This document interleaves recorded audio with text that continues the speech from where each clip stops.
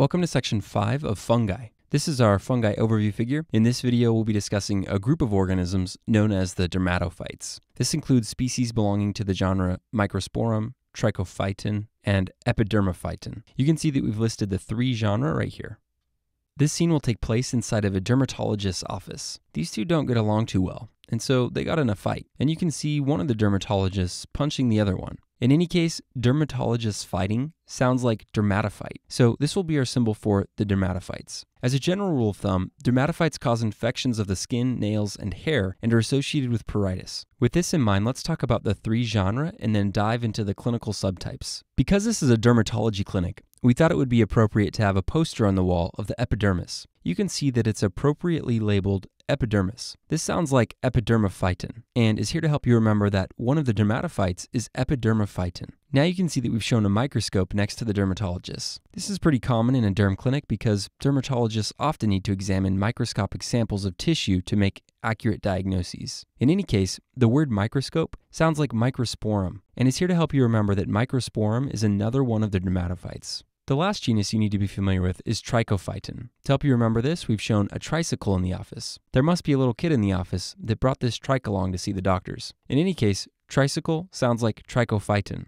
So Trichophyton is another one of the dermatophytes. Now you can see some decorative plants in the office that are unfortunately getting knocked down as a result of these two goobers fighting. Off to the right, you can see that the plant is getting bumped off the table and is right next to the KO sign. Looks like the dermatologist is getting knocked out and simultaneously knocking down this plant. The KO cartoon pop-up is here to help you think of a potassium hydroxide or KOH preparation. The plant with little branches and fruiting bodies on the end should make you think of branching septate hyphae with spores. So putting these two ideas together should help you remember that dermatophyte infections can be diagnosed with a KOH preparation that will reveal branching septate hyphae and possibly spores. This is an image of a dermatophyte. In this image, you can see a few of these features quite well. For example, there are many branches of hyphae right here. You can also see spores on the ends of the hyphae, for example, right here. All right, now let's return to the image and discuss the clinical subtypes. The first patient to the office is this poor guy sitting on the table with his baseball cap in one hand and a net of baseballs in the other hand. This guy is a baseball coach in a hurry,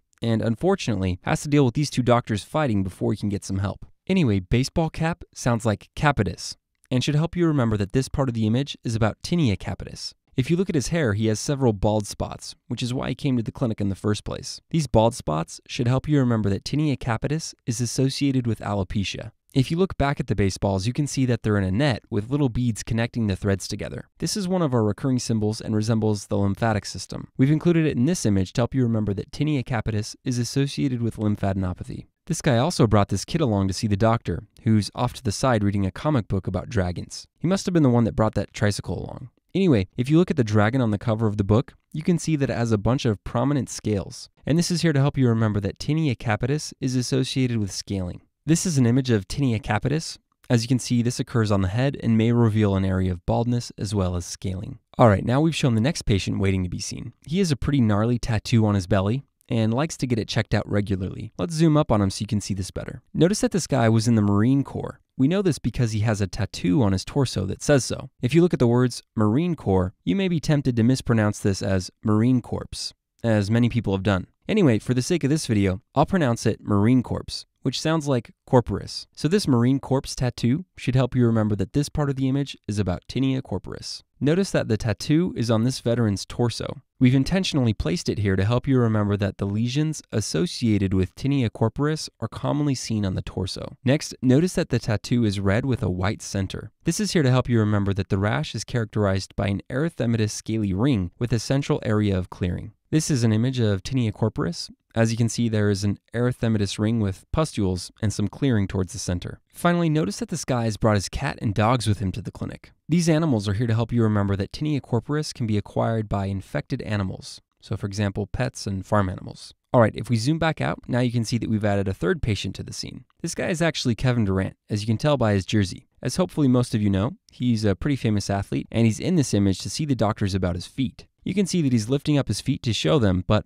they're obviously a bit too busy fighting with each other. Anyway, the athlete reference along with the foot should help you remember that this part of the image is about athlete's foot, which is another name for Tinea pedis. There are three subtypes of athlete's foot that you need to know for step 1. The first is the moccasin distribution type. To help you remember this, we've shown Kevin Durant's moccasins off to the side as he shows the doctors his feet. So moccasins for moccasin-type tinea pedis. This is an image of the sole of a patient's foot that has moccasin-type tinea pedis. As you can see, there is scaling and hyperkeratotic debris along the sole and side of the foot. Next, notice that some of the fruit that got knocked over splattered along the bottom of Kevin Durant's foot. This kind of resembles little erythematous vesicles, and is here to help you remember vesiculobolus tinea pedis. This is an image of the vesiculobolus subtype. In this type, the patient can develop vesicles and bullae which can then rupture, leaving behind open wounds and ulcers. Now if we zoom up on Kevin Durant, you can see that he has his fingers intertwined, and we've added some NBA champion rings on there to help draw more attention to his fingers. The reference to intertwined digits is here to help you remember interdigital tinea pedis.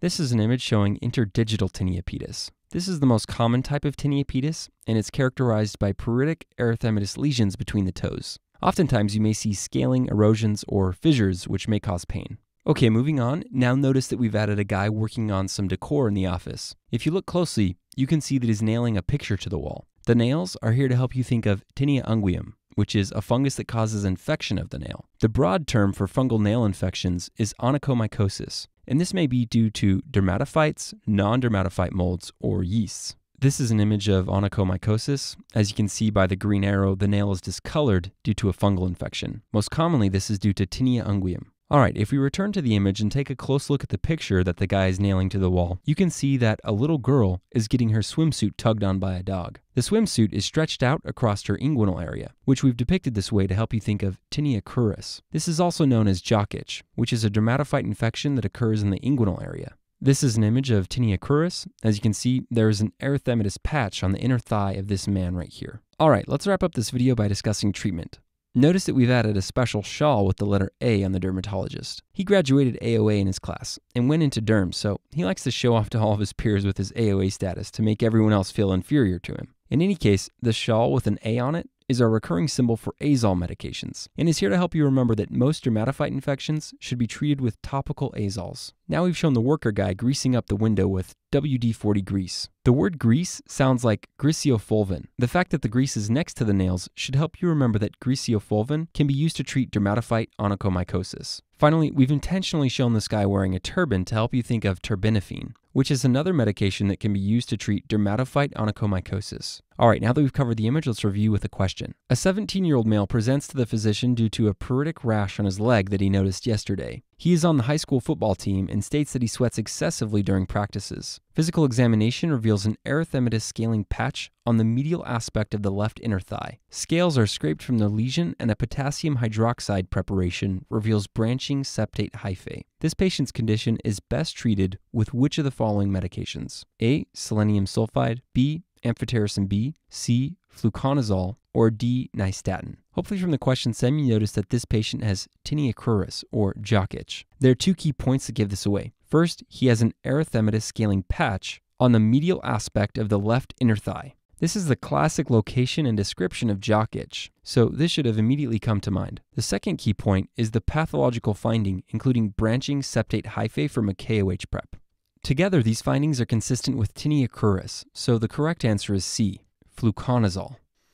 From the image, recall that the girl getting her swimsuit ripped apart by the dog right here is here to help you remember that tinea cruris affects the inguinal area. Also, the shawl with the letter A on it right here is here to help you remember that most dermatophyte infections can be treated with topical azoles. A is incorrect because this is the treatment for Malassezia furfur. This is a fungus that causes a cutaneous infection characterized by areas of hypopigmentation and hyperpigmentation. However, this is not associated with jock itch, so A is incorrect. B is the treatment for several severe fungal infections, such as systemic histoplasmosis and blastomycosis. However, these would present with much more severe symptoms, such as bone and lung infections. They would not present with an isolated rash on the inner thigh in an otherwise healthy teenager, so B is incorrect.